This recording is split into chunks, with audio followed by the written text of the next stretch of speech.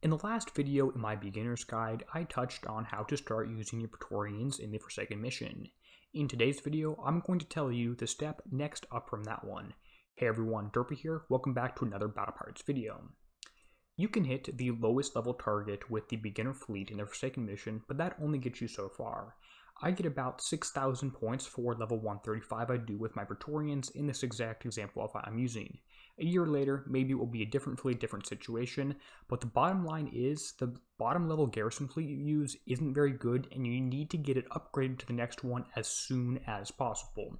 And by upgraded to the next one, I just mean building the next fleet that's one better.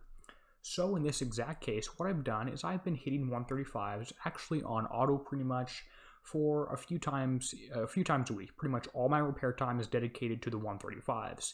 And the Praetorians have a repair of about 12 hours, so I just hit a whole bunch of them, 2 or 3 of them, twice a day, and that gets me 6,000 points per hit, and that's hitting the 135s.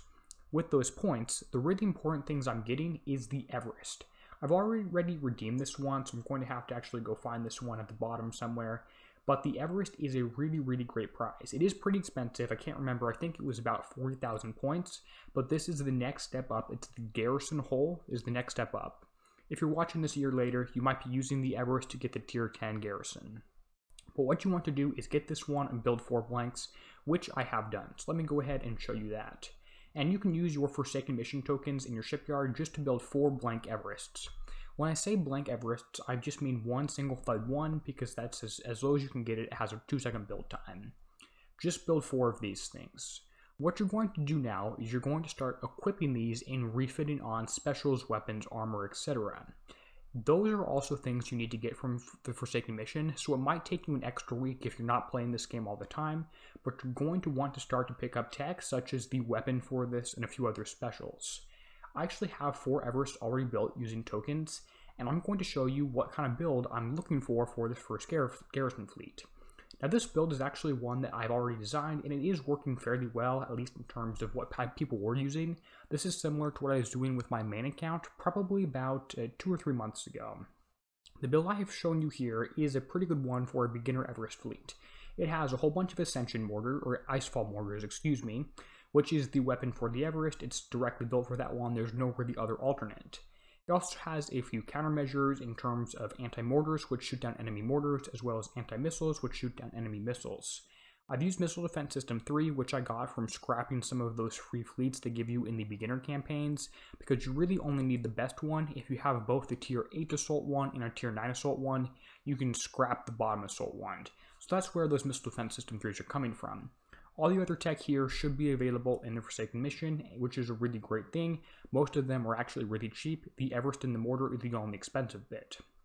In terms of the specials, the first one I have used here is an RFX engine. This is a combat speed special. Other things that might work okay here would be things like Speed System 6, for example.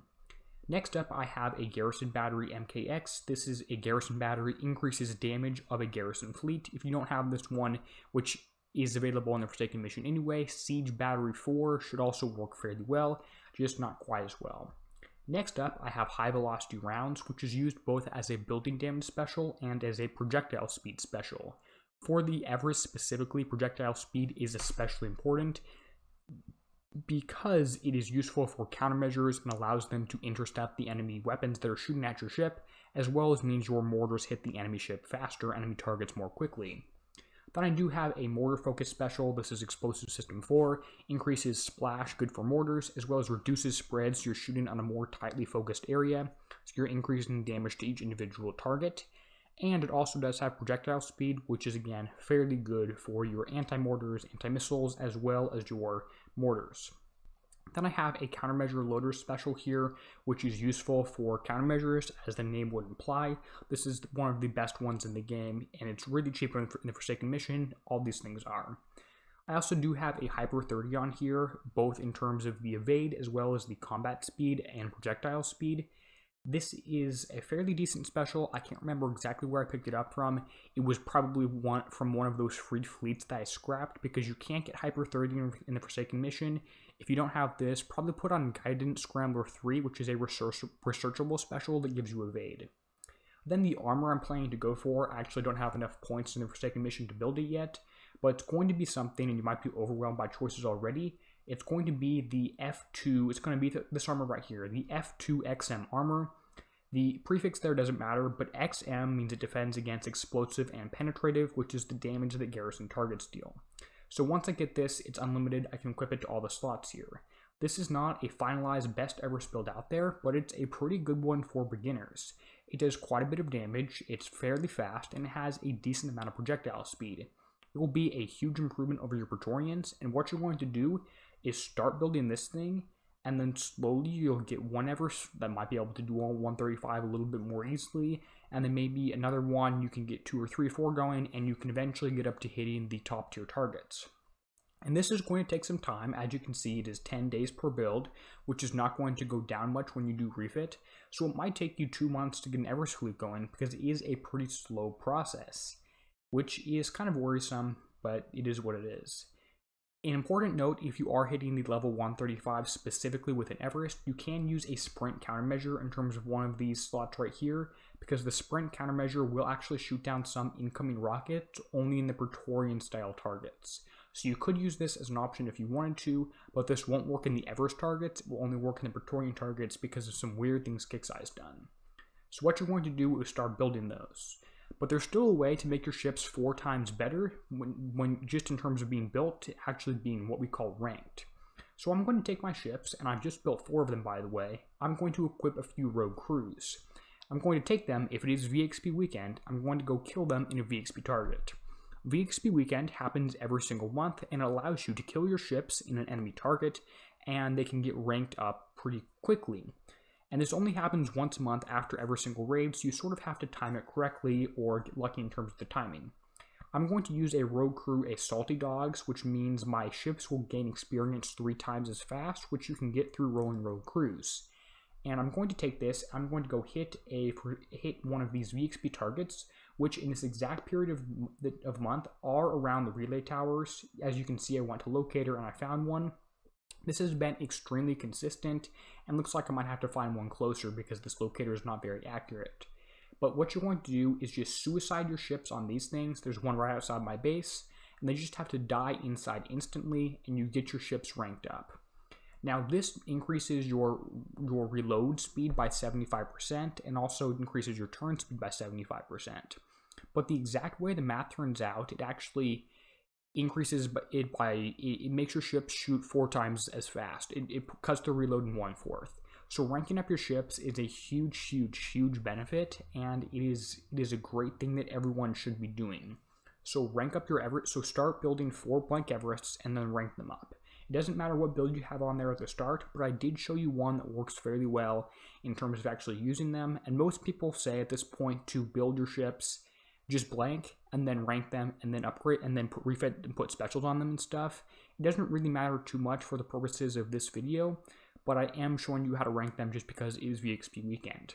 Notice these things are extremely slow. They're going to go towards the target and die in like 2 shots. They have no chance at all of doing anything because they're the wrong ship for this target, for this style of target, and they have like 2 survival anyway. It's a really bad ship. They're just going to die.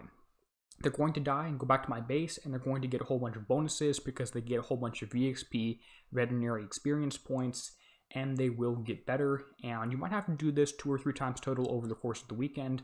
I probably don't have enough time to get these things all the way ranked up, because when I'm filming this, VXP weekend only has about 17 hours left, and the 4 ships are a 12-hour repair time. So that's what you're going to want to do to start getting your Everest fleet up to scratch. Build 4 blanks, start ranking them the VXP targets if they are around when they are around, and then start putting a build on them. I've shown you one that can work fairly well. If you have an alliance mate that sends you another one, maybe try that, and try and figure out some of the math and specials and stuff too while you're at it. It can be pretty complicated, but it could also be worth it.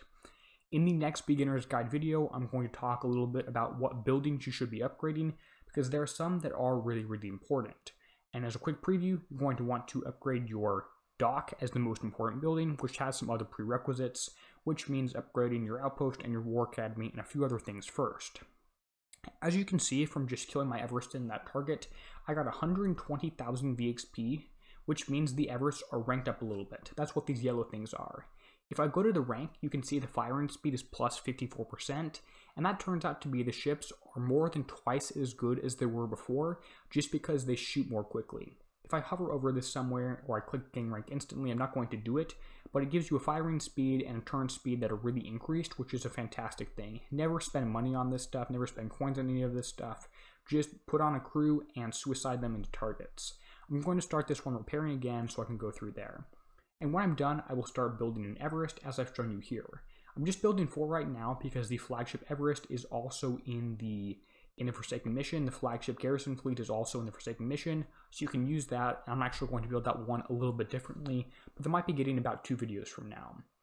I'm going to start building up 4 of my Everest like this so I can get a low-level garrison fleet. Once I have this garrison fleet all the way caught up, that's where the really important stuff starts, and that's where you can start using those to get caught up and get back on the hamster wheel and become a high-level player, all with 0 coins. I hope this video has been helpful. It's been about as long as I actually want to go through. If you have suggestions on this series that I'm going through or other things you'd like to see in these videos, please make sure to let me know in a comment. I keep making these because people ask for them. Anyway, this is Derpy, signing out, helping you be a better pirate.